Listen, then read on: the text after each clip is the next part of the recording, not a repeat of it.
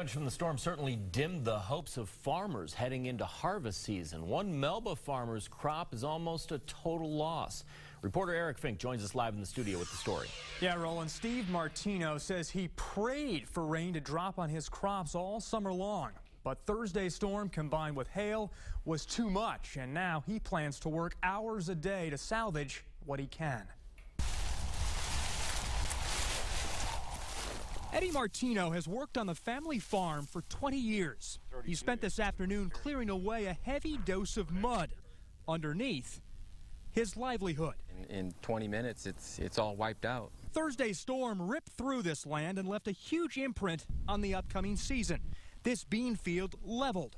Last night it was saturated with water, compromising the health of this crop and dampening the mood for Eddie and his father, Steve. To lose the water on the 5th of September, we were coming out pretty good, and we was feeling good about that. And then to have this hit yesterday and ruin the crop we've worked on all summer. It looked like a really good crop for as hot as it was all year.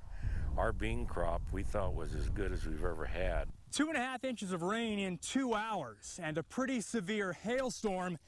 And this bean crop right here that was a week away from getting harvested is now covered in mud.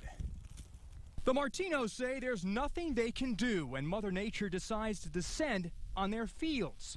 Now they'll spend the first part of the harvest doing their best to ensure at least a portion of their beans, corn, and sugar beets can be revived. It definitely is going to take a few more trips over the fields that we weren't expecting to make. The profitability is probably out of this crop this year. I'm hoping to break even.